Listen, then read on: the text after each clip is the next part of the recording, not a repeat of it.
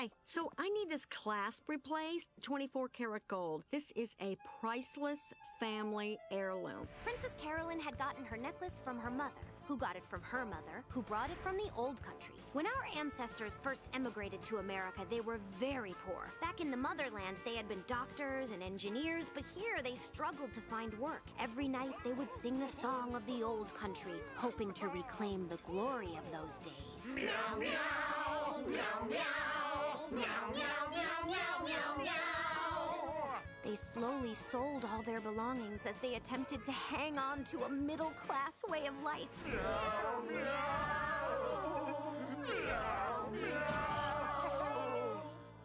But she never sold that necklace, because that was the one gift she could give her daughter, a treasure from the past and a symbol of the tenacity and stick-to-itiveness that has for generations led my family to always land on their feet.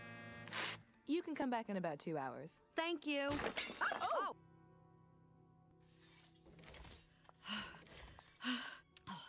Hey, is my necklace ready? Oh, I was going to call you. When I was working on your necklace, I realized something. Oh? It's not actually gold, it's just gold-plated. See?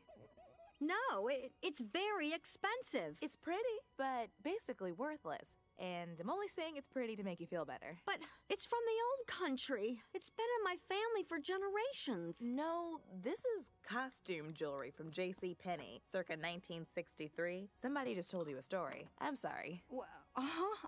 So, do you still want a 24 karat gold clasp on this garbage necklace, or...